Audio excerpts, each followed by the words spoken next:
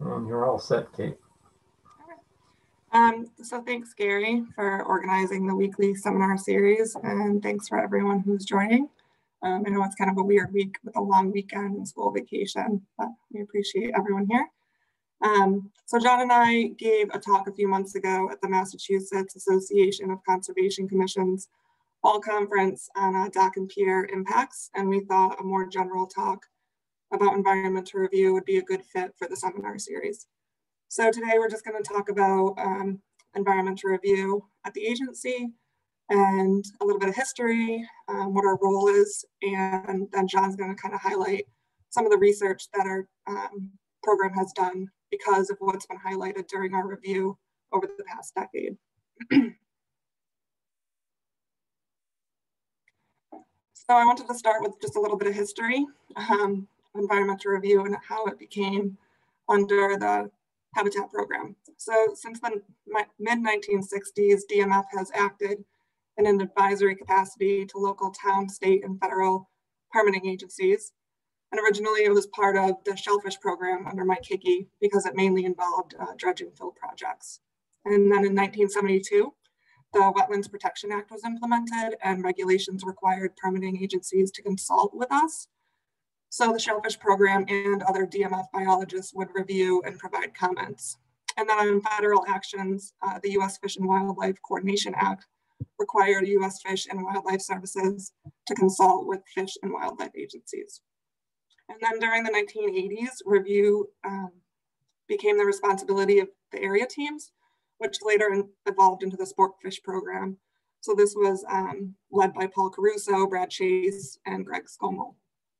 And then in 1999, due to time demands of environmental review and the need to kind of establish consistency with our comments, it was consolidated under Vin Malkoski. So his team included Stephanie Cunningham, Eileen Feeney, Matt Camisa, Frank Germano, and Tay Evans. And then in 2007, the project was placed in the new fisheries habitat program under Catherine Ford. So environmental review has been part of this agency for decades. There's been a range of programs who've kind of been in charge of overseeing it. And it's currently under the Habitat program, but it's still kind of important for all the different projects and programs to kind of coordinate together and provide comments when needed. So I just kind of want to give a big shout out and thanks to all the other biologists who help us on kind of a weekly basis, the diatomous folks, shellfish and lobster, and then to the folks in Boston who help us with coordinating letters. And then just to introduce our team and our current team right now. So we've got folks in both field offices. We've got Tay, Forrest, and I in the Gloucester office, and we're in charge of reviewing projects between the New Hampshire and Hull border, or New Hampshire border and Hull. And then we've got Eileen and John in the New Bedford office, and they review projects between Cohasset, Cape Cod, and the islands. And then they get help from Ryan with file management because they review about 2/3 of the projects that we receive and review. And then Catherine Ford is the lead of our program, and she helps oversee some of the larger projects, things like offshore wind and aquaculture. So just to back up about what environmental review is, for those of you who aren't familiar with the process, the Habitat team reviews coastal alteration projects through various stages of permitting, and we provide comments to these different permitting agencies. So we deal with the town and city conservation commissions, Mass DEP, MEPA, and the U.S. Army Corps of Engineers. And then below each agency is a list of permits that they're responsible for issuing. So depending on the various project and kind of the size and location of the project, a certain project can require different permits, and sometimes this can take years and a lot of meetings and site visits. So it definitely can be time consuming. And essentially, DMF provides fishery expertise to these permitting agencies in an advisory function. So we don't issue any permits, we just act kind of in an advisory role. And our goal is always to avoid impacts and then minimize impacts and then finally mitigate any impacts that can't be avoided to important fisheries, resources, and habitats. So like I mentioned, Vin Malkoski really started and his team really helped create the database and help organize the review process. But in the early 2010 period timeframe, we started asking more questions of the review process. Kind of what projects are we reviewing most often? What habitats are being impacted and how much? What about indirect impacts? And then kind of what are the next steps? Are there any data gaps? Are there any additional research we could do to help supplement our review and kind of our recommendations? So in 2013, we transitioned to an Access database and started recording more project information. So now we record specific lat long of every project, and this helps us link our database to Google Earth or ArcGIS.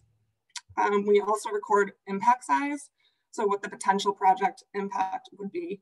And we try to do this in a couple of different ways, and it's kind of always evolving, and we're trying to always figure out a better way to do this. But the two different ways we do this are recording the permanent direct impact, and that's kind of the obvious loss of habitat. And then kind of the more difficult way impacts that we record are kind of like the temporary, indirect, or shading impact. So an example would be if you have kind of this picture shows like a standard dock and pier project, the permanent direct habitat would just be, or impact would just be from the pilings, you know, the square footage loss, or the square footage of the habitat loss of the pilings. But then there's also potential shading from the pier, the gangway, and the floats, especially if there's salt marsh and eelgrass underneath. And then we also record what the project type is, if it's a dock, a hard shoreline, or a dredge project, and then what habitat types are being impacted, like eelgrass or salt marsh. So the rest of my talk, I'll be focusing kind of on this 5-year time frame between 2015 and 2019. And just in 5 years, we reviewed approximately 2,000 projects. So each point kind of represents where a project is located or potential project. And so that's about 400 projects a year that we review. And like I mentioned, each project may require a number of permits, but I do want to note that these projects may not necessarily happen. These are just projects that we're reviewing permits for. So that's kind of the downside of our database and the information that we know. We just don't have the resources to kind of track, okay, is this project, did it go through? Is it going to happen? Did our recommendations make it into the permit? So that's something maybe one day we'll be able to know more information about. And like I mentioned, we keep track of different project types. And we kind of started wondering a few years ago, what do we spend the most time reviewing? So every year, we review a lot of dock and pier projects, hard shoreline projects, and dredge projects.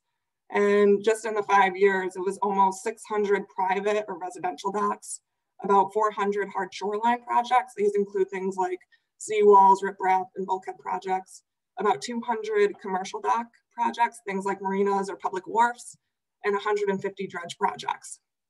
But we do review a variety of things: cables and pipelines, culverts, bridges, and sometimes a project can include multiple types. So for example, in this picture on the top right, you can see a boat ramp with some docks with some floats attached, or sometimes we'll review a shoreline protection project, but they're also doing offshore beach, or they're doing beach fill or offshore sedimenting, depositing sediment offshore. So yeah, we review a lot. And then I just wanted to kind of highlight because we review so many private and commercial docks.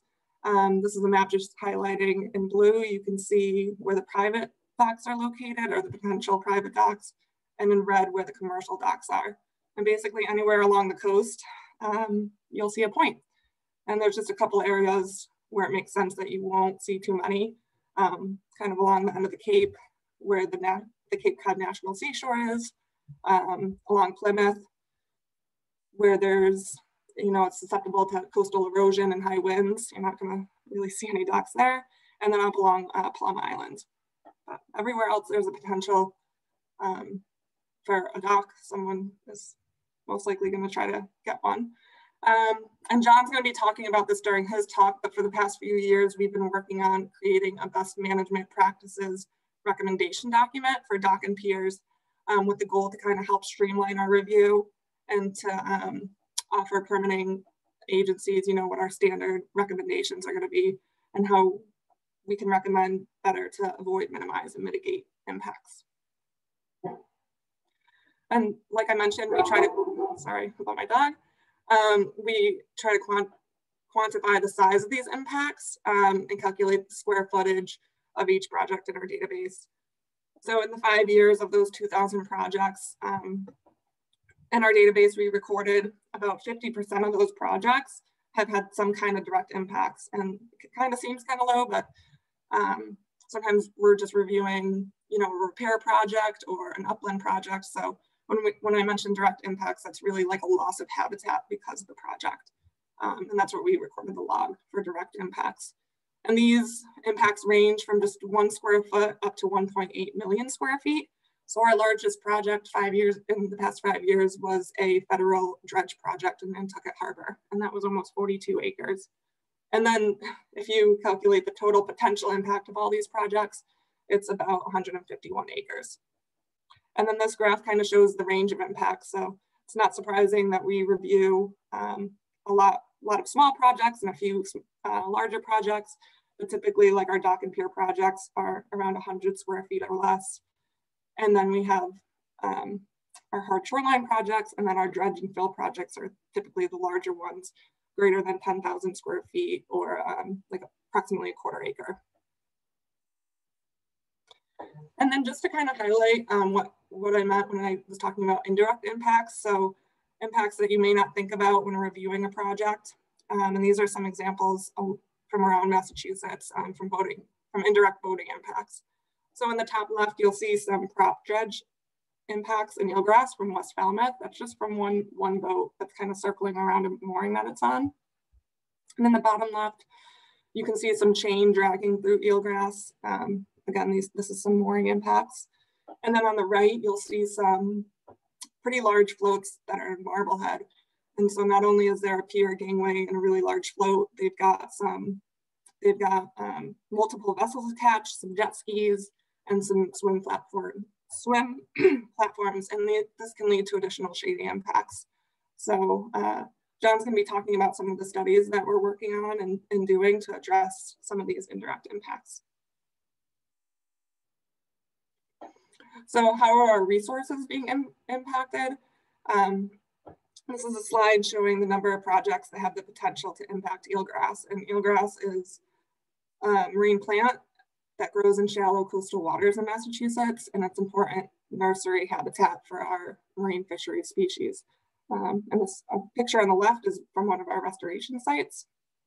And so each of these blue dots kind of represents where a project is with the potential to impact eelgrass. And then there's a color gradient for the town. So the darker the color green, the more projects in that town. And then again, John's going to talk a little bit more about this upcoming study from dock and pier impacts to eelgrass. But this is a picture, this is a Google Earth image from Marblehead. And if you can imagine the pictures I just showed you previously, when you have a pier and then you can't see the attached floats, but they would kind of be in this area with their floats and then their attached vessels. This is a side scan image overlaying that Google Earth image that we took this past summer. And it can kind of, the red outlines the boundaries of where the eelgrass. So the dock and pier impacts have kind of led to this bed fragmentation in Marblehead. And John's going to talk about that in a little bit, but that's just one of the ways dock and piers have been impacting eelgrass over the past few years. And then similar to the previous slide, the slide is focusing on salt marsh. So of the almost 2,000 projects, about 20% have the potential to impact salt marsh, and about 60% of those projects are because of dock and piers. So again, John is going to get into this next, but John has done some research to learn more about the dock and pier impacts to salt marsh. And kind of our motto for the review team is kind of avoid, minimize, and mitigate impacts. And for those of you who are not familiar with our time of year document, in 2011, Tay, Catherine, Brad Chase, and John Shepard published this time of year restrictions document. And it defines a seasonal or time of year restriction window when a project should avoid in-water work. So these species can be protected based on their like most important, based on their anticipated lethal, sublethal behavioral impacts in that location. So we recommended a time of year for just about 20% of the projects that we reviewed. And that's just one of the tools that we use on a monthly basis. And then in terms of mitigation, on the other side of that, when a project can't avoid or minimize impacts, we recommend projects mitigate for the impacts they had. So in 2013, the In Lieu Fee program was started, and DFG sponsors and administers this program for Massachusetts. And so basically, it allows applicants to pay an in lieu fee to this program if their project's going to impact federally regulated aquatic resources. So, and then in turn, DFG will aggregate these fees and implement larger scale mitigation projects. So we've recommended about 10% of the projects we've reviewed for this program. And then before I hand it over to John, I just wanted to give a little shout out to this project Catherine and I have been working on. So we've created this ArcGIS online web map. And if you have an account for ArcGIS online with our agency, you should be able to access it. And it's just got a bunch of great layers that you can access, including shellfish, eelgrass, our artificial reef sites, the location of different DMF surveys like our trawl survey, ocean plan layers, and then fisheries regulations. And so this is kind of an example. Insert, you can see Plymouth and Duxbury Bay, and where you can see salt marsh in blue and eelgrass in orange. So feel free to check it out and reach out to us if you have any questions. And I'll just hand it over to John. Thanks, Kate. Let me just share my screen.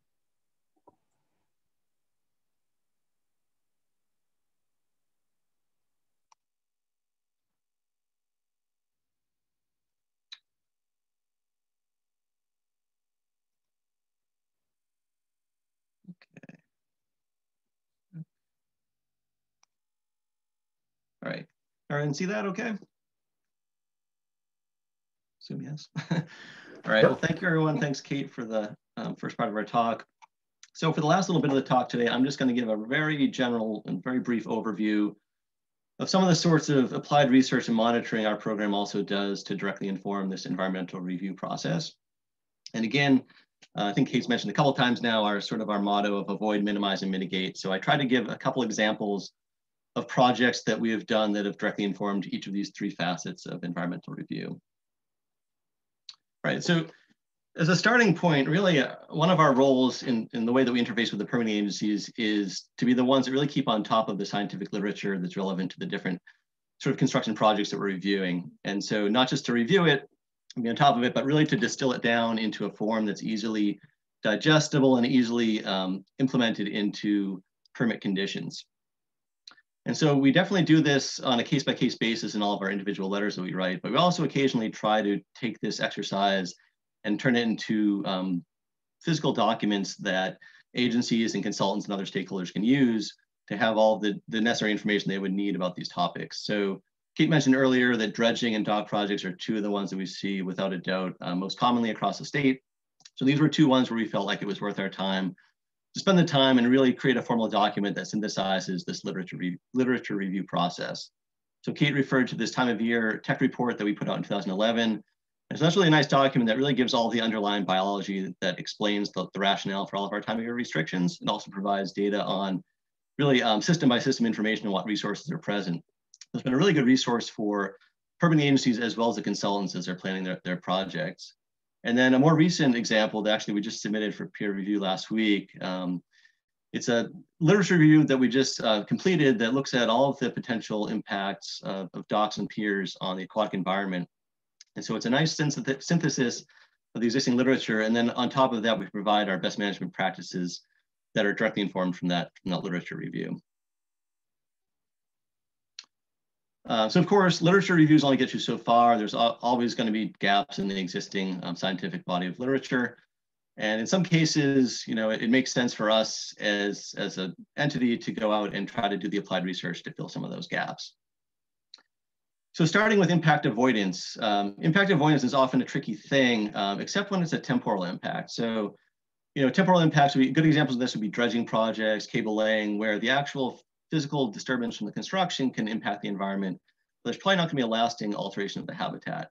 And so that's where our time of year recommendations tend to come into play. Now, of all these time of year recommendations, our winter flounder time of year, which you can see in the table above, covers pretty much all the winter and spring months across the state, and also is applied to really every single embayment in the state of Massachusetts. So it's definitely our most conservative time of year restriction. And for that reason, it definitely creates the most contention and sort of the most resistance from applicants in applying it. So in an effort to try to refine this time of year recommendation and make it a little more specific, we've just started to launch an environmental DNA study of winter flounder distribution, at least for the southern part of the state. So the idea here is to take a bunch of water samples across a number of embayments over a number of years, have them analyzed for winter flounder eDNA, and use this information to better understand sort of where and when flounder are really aggregating. And in turn to use those data to inform where and when really to hold our feet down and enforce these time of year restrictions. So for kind of physical construction projects, avoidance often isn't really feasible. Really, if you're putting any sort of physical structure in the water or over the water, it's probably gonna have some sort of impact in the marine environment. And that's where minimization becomes kind of our next tool.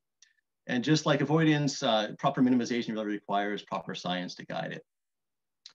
So Kate mentioned earlier, docks are our most common project that we see, and she also highlighted just how ubiquitous they are in the salt marsh environment. We did a look probably about 5 years ago at just the number of docks over salt marsh already in place, and it was close to 3,000. So it's really a kind of structure that has a real potential for cumulative impacts. And so about 5 years ago, we conducted two complementary field studies, both of them basically looking at different dock designs and how they influence light penetration as well as marsh growth. And then we've used these data in the time since completing the studies to really directly inform our comment letters. So now our comment letters can really provide highly detailed recommendations that have some good science to back them up. Gives a little more teeth to our letters. So a pretty similar complementary study that's in the works for this upcoming summer. It's going to be led by Salem Sound Coast Watch, and we'll be technical partners on the project. And it's really looking at some of the same questions, but instead of looking at intertidal impacts to docks over salt marsh, we're going to be looking at subtidal impacts to the floats at the end of docks over eelgrass. And it's really going to be asking some of the same questions. We'll be looking at light transmission under these floats and eelgrass health. And in this case, instead of looking at it in relation to dock design, we'll be looking at it in relation to float depth. So hoping to find a depth at which point you can actually sustainably install floats. And our main contribution to this project will be doing side scan sonar. So the image in the bottom of this image, which I think Kate showed earlier as well, highlights some of the areas that we've shown in side scan where the bed's already fragmented, where some floats are in place. So direct impacts tend to be pretty straightforward and intuitive and easy to anticipate. So, going back to the dock example, if you're putting a bunch of piles into a salt marsh platform, obviously the area of those piles is going to be habitat conversion, lost habitat, and you look to mitigate for that directly. Indirect impacts can be a lot trickier to anticipate and to quantify, both in terms of their extent and their nature. And that's where really it's really important to have proper monitoring. So in most cases, the applicant would be hiring out a consulting firm to do this monitoring work. And so in most cases, our job really is to scrutinize their monitoring plans and make sure that they're legit, that they're robust enough to really quantify and whether an impact is occurring. But every once in a while, we get involved in these monitoring projects directly ourselves. So one big example of this was the major beach nourishment project that happened down here about 5 years ago. It was for Town Neck Beach, which is the beach that borders the Cape Cod Bay entrance to the Cape Cod Canal. It was highly eroded. And our main concern going to the project was that there were a number of really large, healthy eelgrass beds right offshore, as well as some important cobble habitat. And we're concerned that the nourishment material might move offshore and kind of smother these habitats. So for the past 5 years, we've been going out and doing side scan sonar and drop cam imagery monitoring of these beds and this habitat to see how it changed or hasn't changed in response to nourishment. And the good news is that the cobble and as well as the eelgrass have really stayed pretty much intact over this time. So providing maybe a unique case where mitigation actually may not be required. All right, so there of course are many other examples where monitoring does demonstrate that mitigation is necessary, or there is just direct impacts that are known to happen. And in this case, it becomes a question of using best science to determine which mitigation strategies will have the best success. So Kate alluded to this briefly in the first part of the talk, but there's these structures called conservation mooring systems. So again, a typical chain and block mooring that would be installed in the eelgrass bed, it tends to cause scouring around the periphery of where it's anchored. So you tend to get these sort of donut holes in the eelgrass bed. And so these conservation mooring systems, at least in theory, they have an elastic rod which suspends that line above the bottom. So instead of scouring, it keeps it up suspended in the water column. And the thought was that if you put these in place of old traditional moorings in an eelgrass bed, that the eelgrass would be able to recolonize and be a way of mitigating for impacts. But again, the efficacy really hadn't been tested when this first started going through as a mitigation strategy. So our Gloucester team did a 5-year survey of some of these systems that were put in place in West Falmouth Harbor. And again, like all these slides I'm showing today, it could be, you really could spend a whole talk just talking about this one project, but their main take home is that, yeah, it looks like these systems can work, but I think the devil's a bit in the details. It looks like really you need to make sure that you have proper cleaning and maintenance of the systems to avoid scouring. So it's kind of one of these cases where we learned a lot that, you know, it's not just as simple as installing these and walking away. You really need to properly maintain them for them to have their intended benefit. Okay, so in terms of eelgrass mitigation, as many of you probably know, our Gloucester team spends quite a bit of time directly involved in eelgrass restoration in the form of eelgrass plantings. So this team's been involved in a number of projects directly mitigating for construction-related impacts to eelgrass. And really, eelgrass planting is sort of a science in and of itself. It's really tricky business, and doing it properly and doing it in a way that really maximizes success relies upon proper methods that rely upon proper science to demonstrate which methods work and which don't. And so this team's done a really great job of integrating research into all of their restoration projects. And one good example of that, which is going on right now, is a collaboration with Northeastern, where they're looking at eelgrass genetic diversity and seeing how that may influence the success of the plantings that they're doing. And that could really drive future restoration projects into determining which donor eelgrass they rely upon for these projects. All right, as many of you may know, we also have an artificial reef program, which is within the Habitat Project. This is led by Mark Rousseau and Kate. And there have been instances where this program has received mitigation funds to compensate for cases where construction projects have resulted in lost habitat. And so the idea here is that the reefs would provide habitat enhancement, provide some rocky complex bottom that could provide fisheries habitat. And of course, like all these other things, it makes sense in theory, but really it's important to properly monitor these sites to make sure that they're achieving their intended goals. And so Kate and Mark for the past several summers have been putting out what they call BRUV systems. So these are baited remote underwater video systems which capture images on the seafloor. And this way you can compare the sites of the artificial reefs with some natural hard bottom to see, and you essentially can quantify the fish communities to see whether or not you're seeing the same fish species composition, same fish sizes, et cetera, across the artificial reefs in relation to hard bottom, to see whether you're really replicating the habitat you're trying to recreate.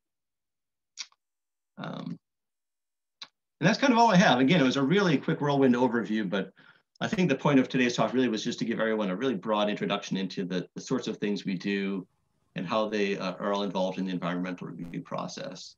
I want to thank all of you for taking the time to listen to us this morning. Again, wanted to shout out to Gary for organizing this. And this has been a really great seminar. I've really enjoyed listening to these each week. And I really hope this is something that sort of carries on post-pandemic as well. I think it's a really nice way to see what everyone in the division's working on.